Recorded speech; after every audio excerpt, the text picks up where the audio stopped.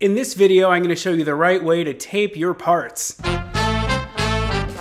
Taping your parts is a really good idea. A lot of times when you're in band or jazz band or orchestra or wherever, the band director or orchestra conductor will pass out music that was photocopied, and you get a bunch of loose leaf pages for your part. The most obvious reason to tape your parts is so that they all stay together in your folder.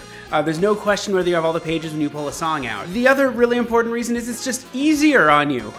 You can look at 3-page spreads easily on a music stand because they're all sort of holding themselves in place. That said, there are 2 methods for taping your parts, both of which are great, that I'm going to show you right now. The first one, the one that most of you are going to be doing, which is the really cheap and easy one that all you need is Scotch tape and some sheet music. Both methods that I'm going to show you use what we call the accordion method, where you tape the front, then you tape the back, then you tape the front, then you tape the back for as many pages as you have. Most of your parts are only going to be 2 or 3 pages long, but if you have a 12-page long chart, you're going to do it this way. Put the first 2 pages on the table in front of me facing up, very important. Then I put one big long piece of clear Scotch tape right across the seam between the 2 pages. I'll fold over whatever's left over the top and the bottom, maybe a ½ inch or so, and that'll reinforce that part.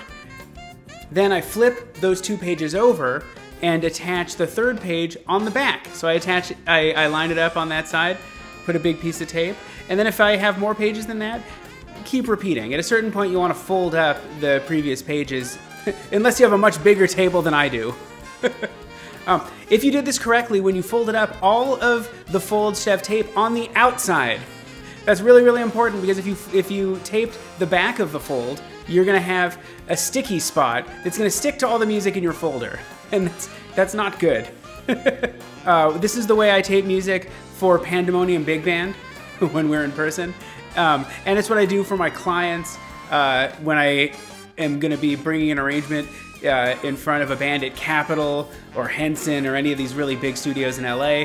First of all, you want to use a thick stock paper, at least 60 pounds, but I'll use 70 or 80 pounds sometimes too.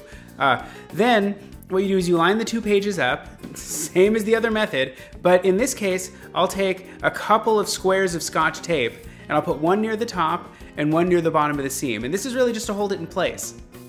Then I take ½ inch artist tape, not masking tape, artist tape, and I'll put one big giant piece going along the entire seam. Then I don't just tear it with my hand, I grab a razor blade and I hold it down on the page and I pull the tape up against the razor blade, making a perfectly clean cut, giving your music a super, super professional look. And again, if you did this properly, all the folds should have tape on the outside. All right, that's enough for now. If you haven't yet, click subscribe, hit the like button, and check out my Patreon. All right, until next time, goodbye.